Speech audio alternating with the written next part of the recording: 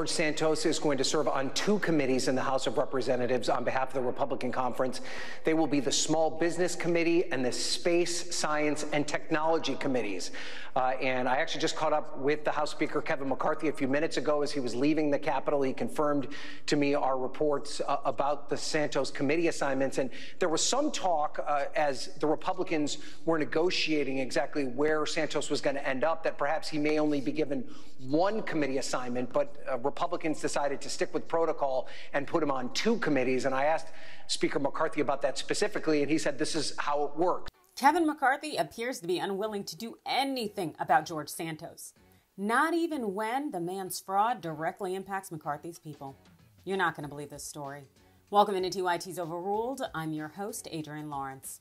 On Tuesday, House Speaker Kevin McCarthy recounted an incident tied to the less than reputable antics of Congressman George Santos. I'll let him tell you himself. Santos to get seated on the committee today. Yeah, we'll be done with all committees today. He'll get seated on committees, yes. You said yesterday you had some questions about his past. Did you raise concerns during the campaign season before the election? Well, I raised my staff raised concerns when he had a staff member who impersonated my chief of staff, and that individual was let go when Mr. Santos found out about it from there. That's right. One of George Santos' staff members went around the House representing themselves as being Kevin McCarthy's chief of staff. And we can only presume that this unidentified and no longer employed individual was trying to leverage the title of a House Speaker's chief of staff to get something of value. You know what? That seems to really sound like someone that Santos would hire on his team. What's that old adage about birds of a feather? Anyway, I'm sure this isn't going to be the end of the problems Santos and his people will bring upon McCarthy's House, particularly now that the gentleman from New York has been assigned to serve on the House's Small Business Committee and Science, Space, and Technology Committee. Because really, how much does the GOP care about small businesses or science? What they really should be worried about is the committees that Santos wanted to be on.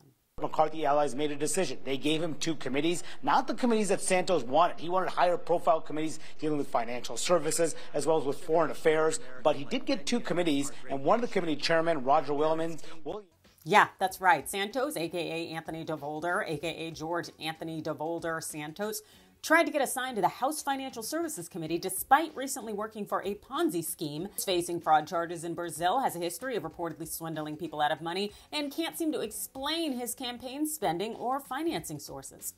Yeah, that concerns me almost as much as Santos trying to get on the Foreign Affairs committees, given the Washington Post's recent exclusive finding that the New York congressman was deep in with a wealthy right-wing businessman who was the cousin of a sanctioned Russian oligarch who also happens to have coordinated connections for Donald Trump.